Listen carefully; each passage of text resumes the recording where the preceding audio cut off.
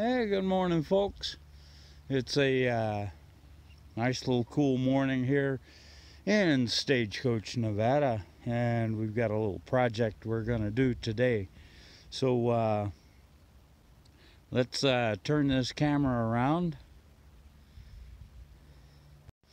And we have up here a homeless despot bucket, some half-inch drip irrigation line, battery operated drill bits, and a couple of crescent wrenches and a knife.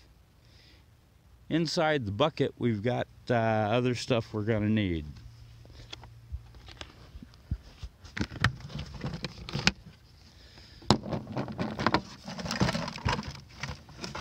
So let's see what all we got here.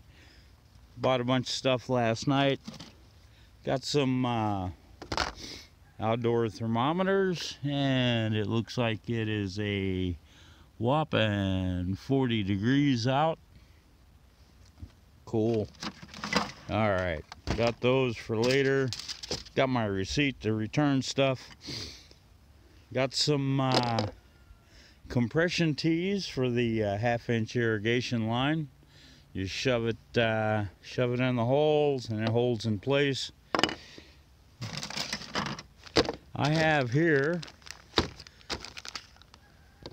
let's see if we can get this, bulkhead union with washers, and it's 3/4 inch. Got a couple of those. Let's see what else we got in here. Let's get some more stuff out. We have here some spade bits. We're going to drill some holes. We've got a couple of these hose bibs that we're going to be using, and they will be threaded into these. And of course, we've got some silicone sealant. May use it, may not. And we have a couple of adapters so I can put a hang on a minute. So I can put a hose end on that. So,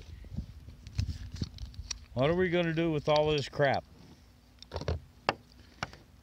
Today, we're going to experiment with,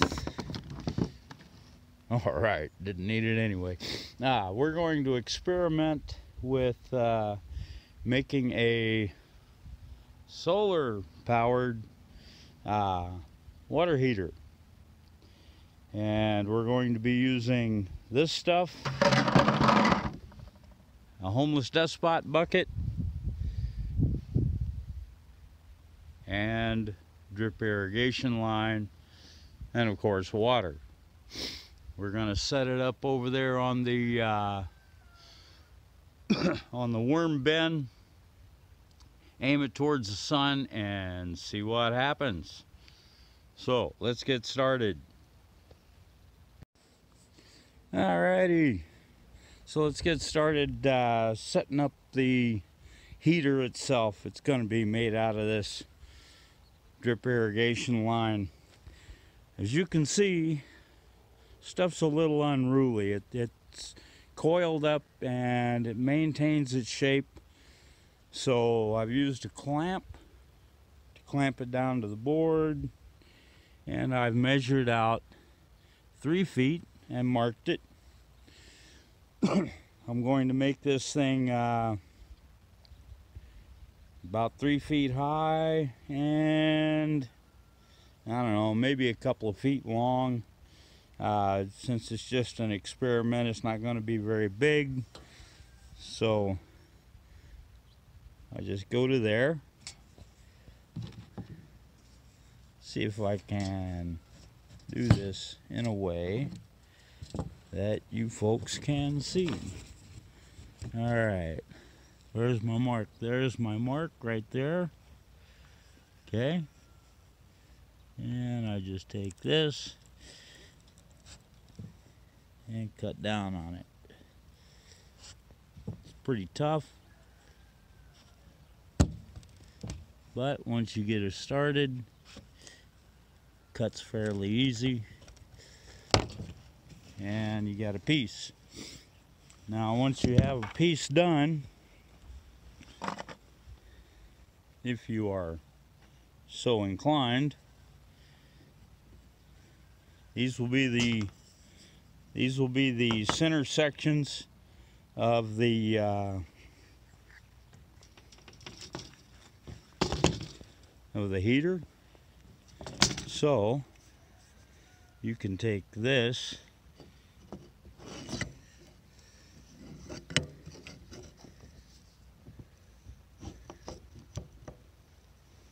and you're just going to push it right in, right like that.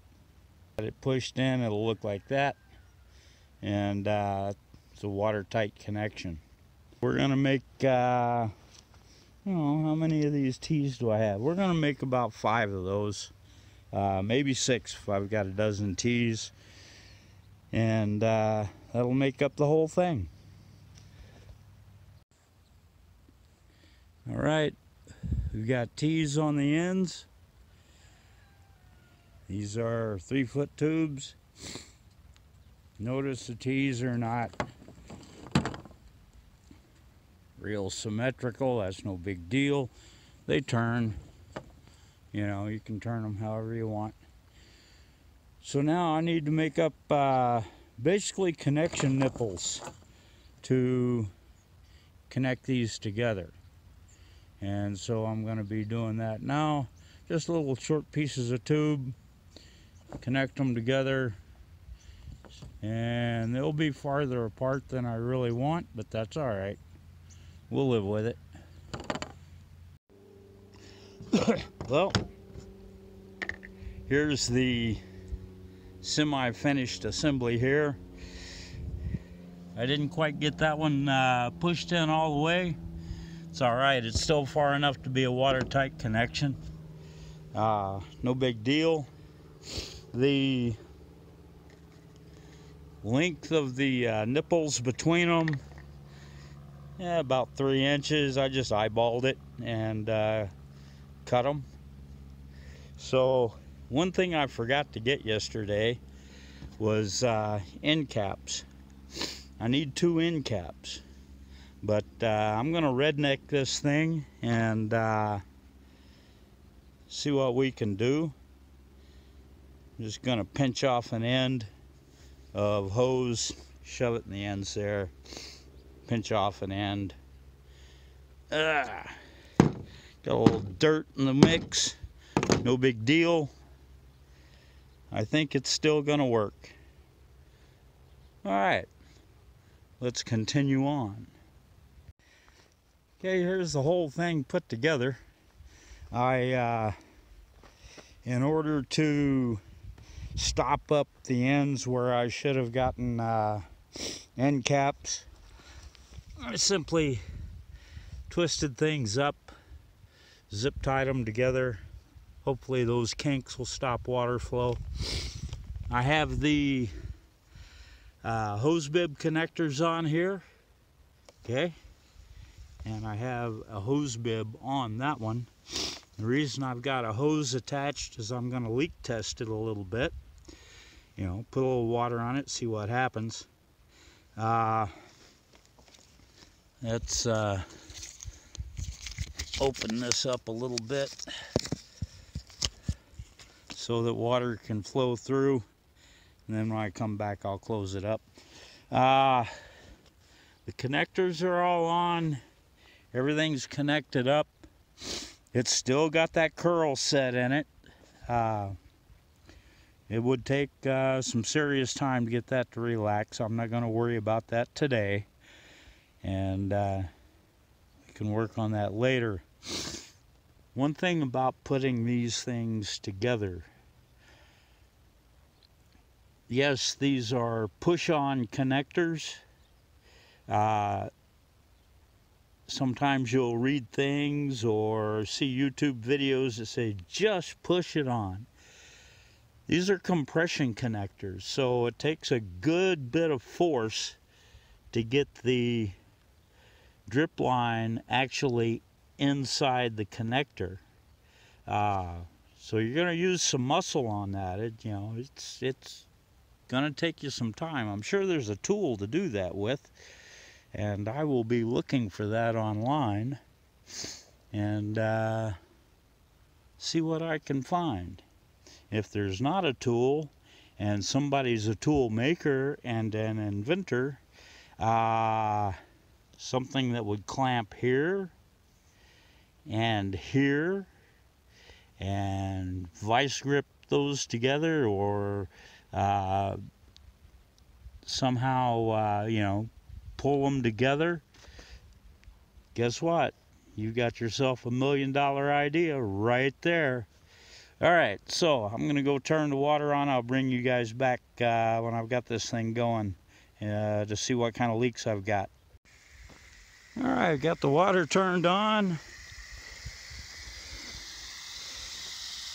with the hose bib opened up. I'm not seeing any leaks, so let's turn the hose bib off.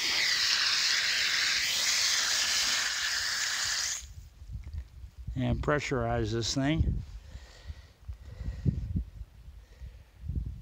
And I'm not seeing any leaks. Good enough. I'm going to go turn the water off and depressurize this. All right, next order of business is to put 2 of these in the homeless dish pot bucket. I'm going to put one in the lid, and I think I'm going to put one on the bottom. I really think that's my best bet. One here and one here. All right, these are the bulkhead fittings. So I'm going to get started drilling holes in this thing, and I'll put a hole here and a hole up here. These things thread in. They are reverse thread, so it's not lefty-loosey, righty-tighty. It's lefty-tighty, righty-loosey. So anyway, we'll get going on that.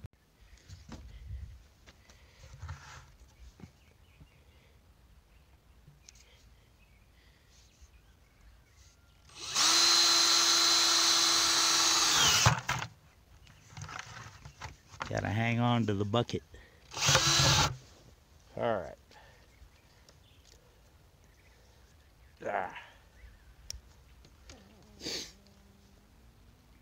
Getting those things off is a pain in the butt. We'll get it later.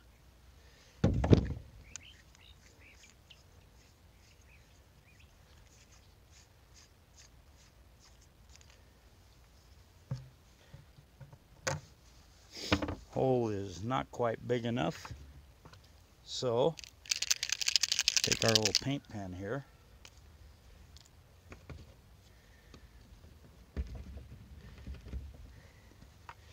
And we will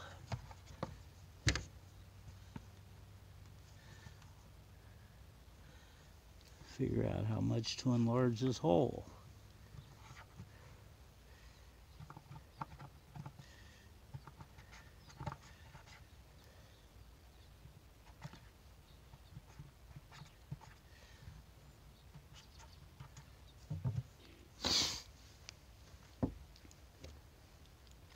I don't know if you can see the, let me get out of the sunlight, maybe you can. All right, you can see the paint mark here. I'm not gonna go that far. That's a bit much. I'm gonna go inside that. So we'll whittle this out. Be careful with these razor knives. Yes, they're sharp. And yes, if you slip, you can be severely cut. All right. Aha. That fits good enough. All right. So, that washer goes there. And what we'll do is we'll just twist this on in. A little downward pressure. Get that in there. And on the inside of the bucket, down here, put that washer. And we'll take that end. And remember, it's lefty-tighty, righty-loosey on this one.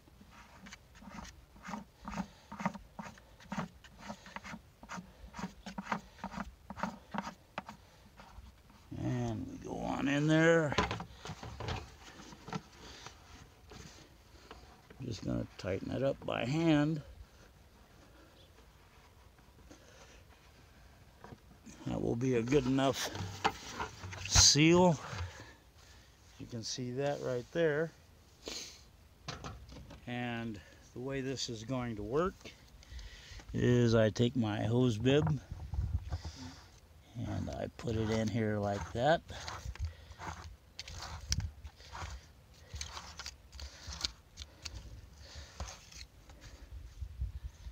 All right, hose bib is in there. Get rid of that thing.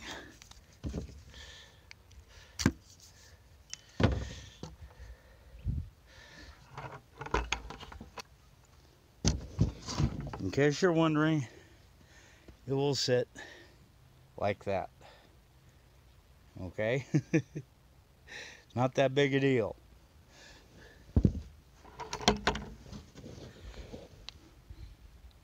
The hose will attach under here.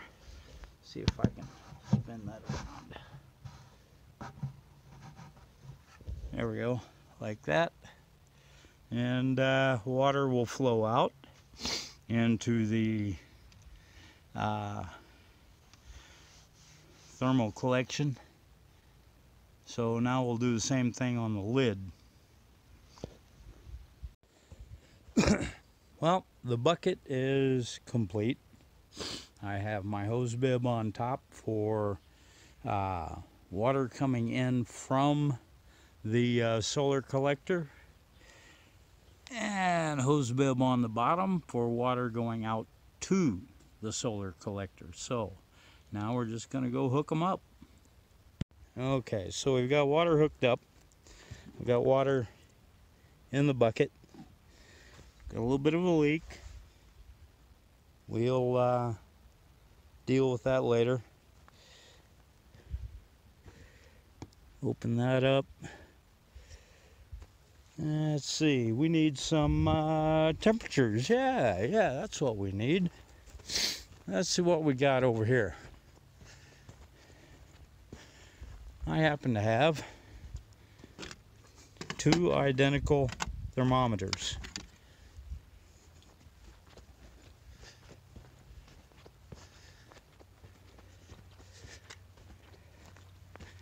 So the temperature out here is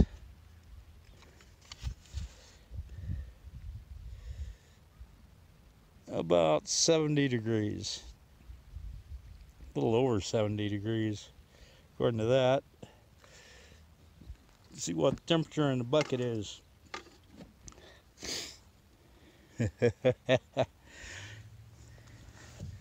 Let's see, it's about 26% humidity. 70 some odd degrees. All right, see if this had a chance to water temperature is According to this, below 70. Yeah, we'll watch it for a bit. Alrighty. So this thing is ineffective, to say the least. And part of the reason is, you know, it's got airflow all the way around it. And it's just not set up right. So, I'm going to make a few changes. I'll show you.